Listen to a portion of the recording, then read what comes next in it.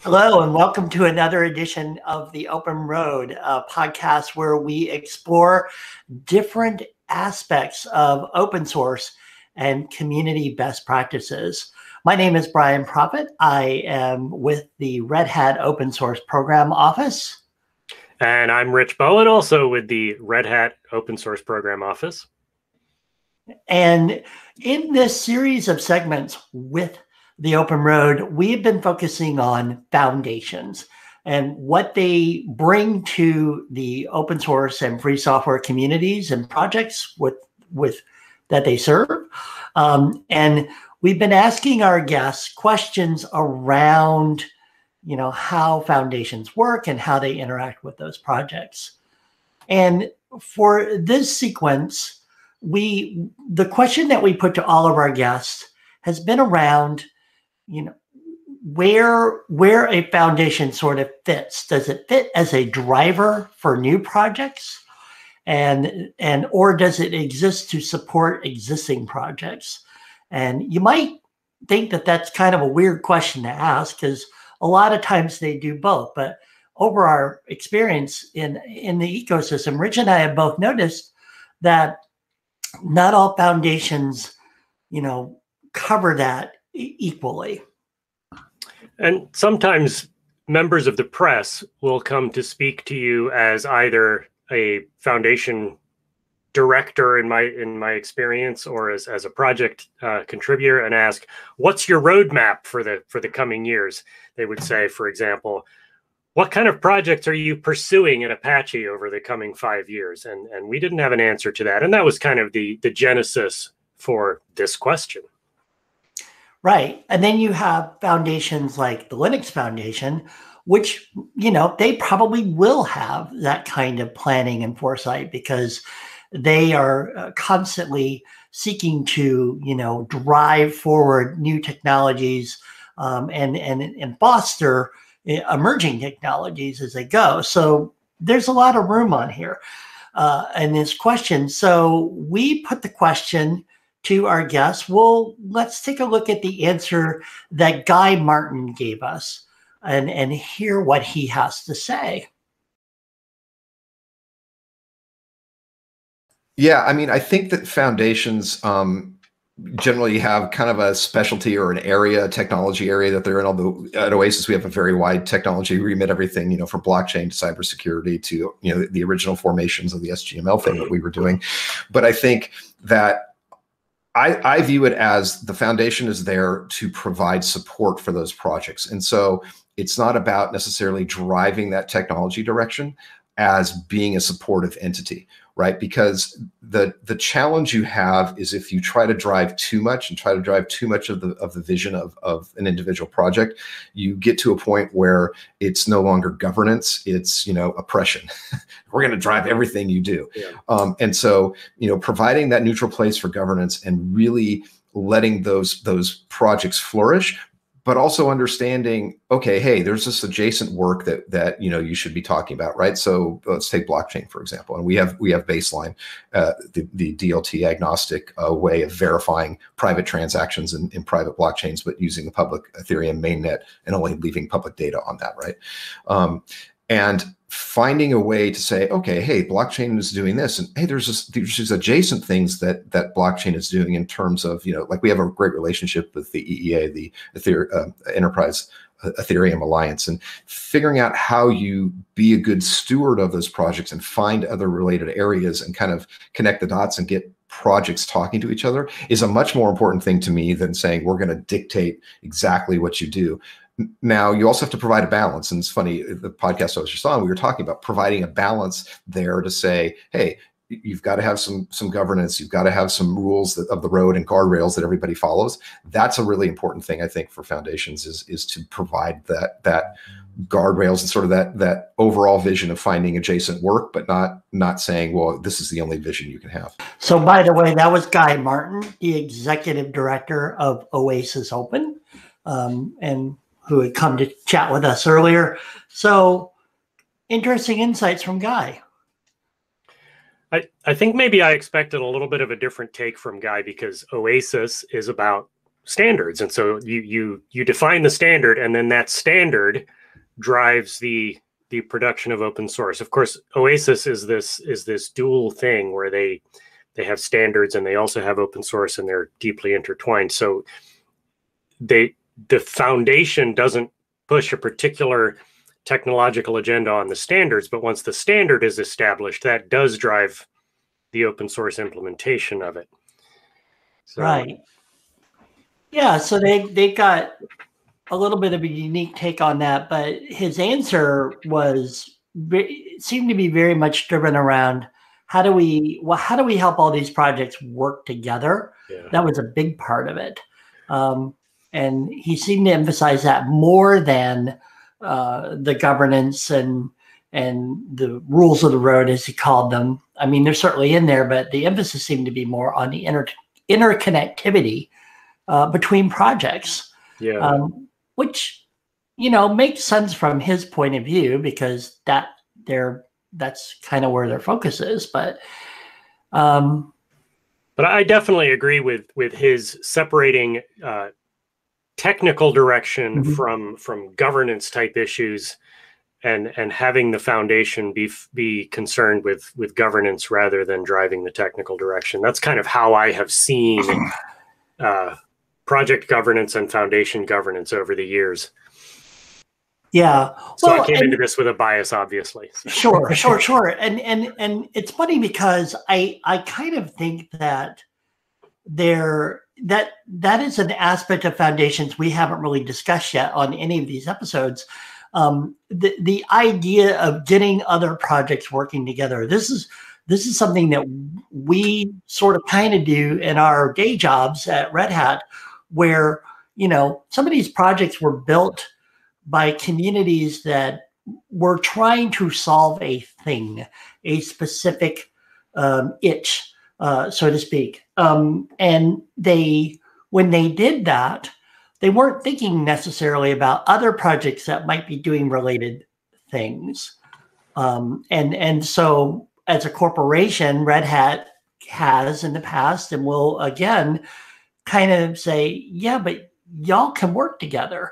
And your technology can come together and integrate and do better things for end users. And Guy seemed to emphasize that as a role for foundations too, which, to be honest, it didn't really occur to me until he actually said it out loud. Yeah, and I think that at Apache, and of course we're talking with Shane Curcuru later, and maybe he'll say some of these things as well. But at Apache, we frequently have the situation where we'll have two or more projects that are implementing the same concept independently, and there's no compelling them to merge, work together, do the same thing. But that naturally flows out of them being in the same space. Yeah. Anyway, I'm kind of stealing from our guests, so let's hear what some of the rest of them have to say. Well, okay. So specifically, we put the same question to Shane Curcuru, who is the vice chair of the Apache Software Foundation. And his answer was this. It totally depends on the foundation. I mean, just like anybody who asks, when should we go to a foundation? My question is, what are your goals?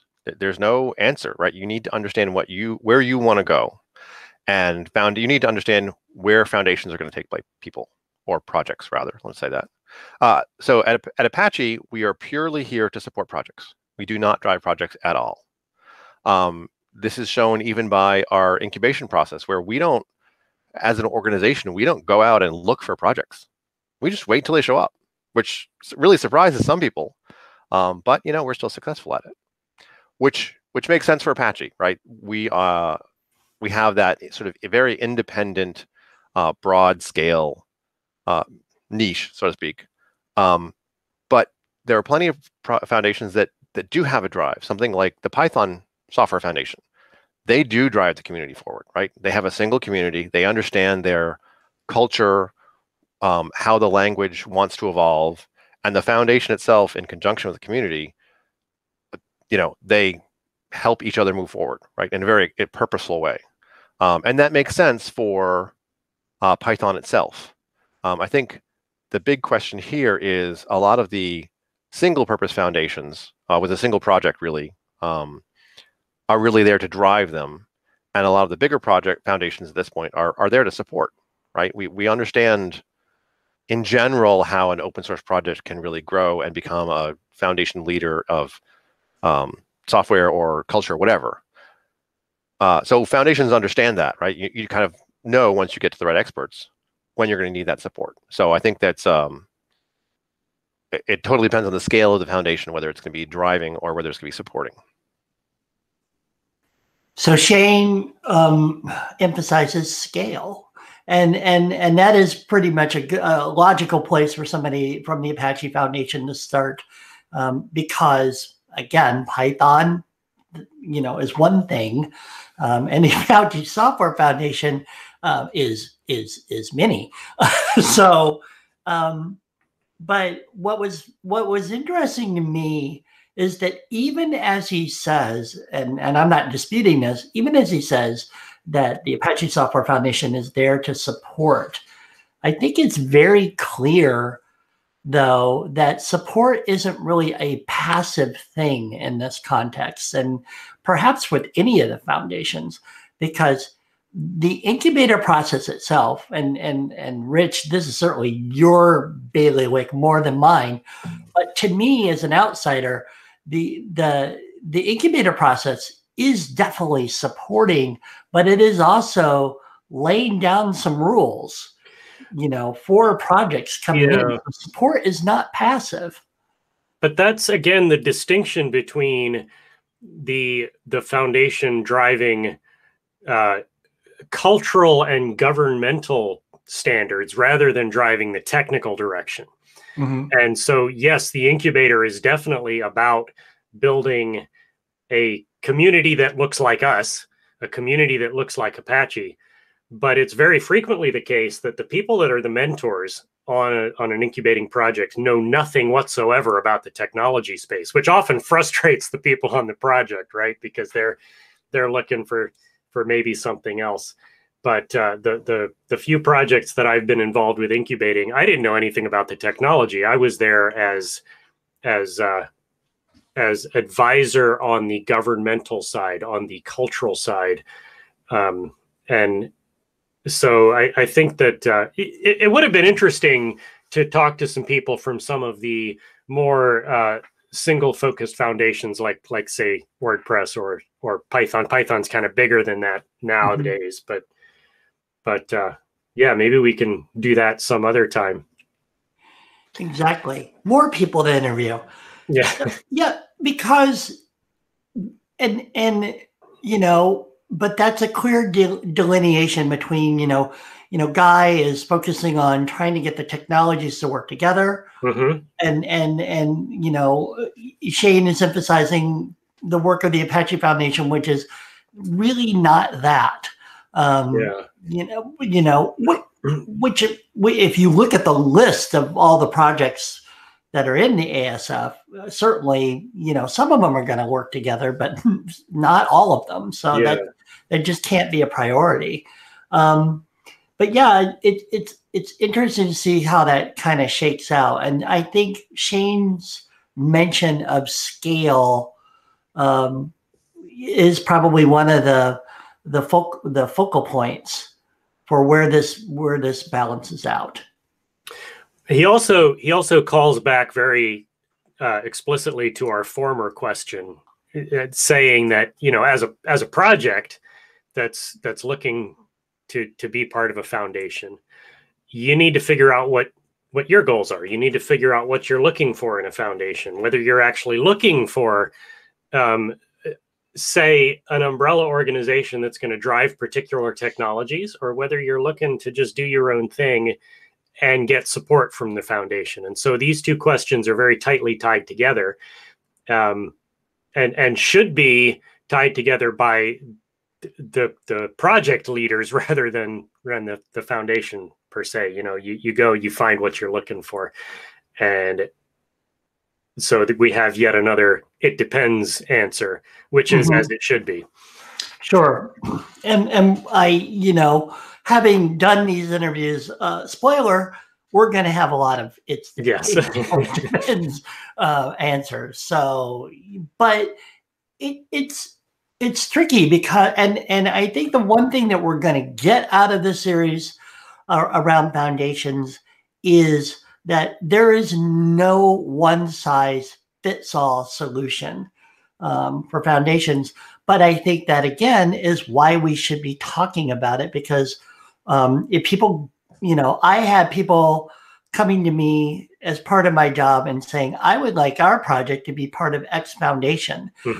And the first thing we do is go back to them and say, why? Why? What are you looking for? Why do you want to do that? And that that sets us up as sort of an obstacle, because people are like, no, just get out of my way. I want to be a part of this foundation. But they don't know. Sometimes they don't know the answer to the question. And that kind of proves our point, which is you don't know what you need this. It's not just about, to be cynical about it, it's not just about the press release. Right. So and so we want to kind of get to our final guest on this series, Vicki Brassuer, who works a lot as a consultant with free and open source projects over the years. Vicki has her own take on this particular question about how foundations should serve their projects. Almost sorry to say this, but it depends. Right. It does depend upon the reason the foundation was formed in the first place. Mm-hmm. For instance, there are things like the Drupal Foundation. Mm-hmm. Or the Python Software Foundation. Those drive those projects, and they're very active in making sure those projects move forward, and they are foundations. And then there are more things like the Apache Software Foundation, Eclipse Foundation, and those are more oversight and support and help to provide the infrastructure, both socially and governance, and for those projects to be more successful. So there isn't going to be one reason for foundations to exist, right? It really does matter a lot upon why the foundation came to being, what the project needs. So the examples that you cited, the difference between them was that some of them were single project foundations and others were more umbrellas over multiple projects. Was that coincidental, or do you think that there's a correlation there? There's definitely a correlation there. But some of the more, quote, single project things are actually umbrellas as well. So if you look at, for instance, the Python Software Foundation, very good example, originally came together to help the Python programming language move forward. Mm-hmm. But now it's doing so much more than that, right? Now it helps to do fiscal sponsorship for Python projects. It helps with Python meetups. It does really a lot more. And all of these satellite projects around Python that help to support the language itself. So it started as one thing, and then it grew as the project evolved, as the community evolved. But a lot of these things that are there to drive the projects, they are single project things, right? And like the Zig Foundation that launched recently, the Rust Foundation launched recently. I seem to be just coming up with programming language examples, but Blender, I already mentioned Blender, right?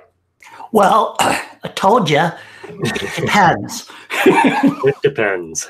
It depends, but good for Vicki, because she really just brought everything home with her answer, because she summarized well all of the discussion that we've been having in this episode.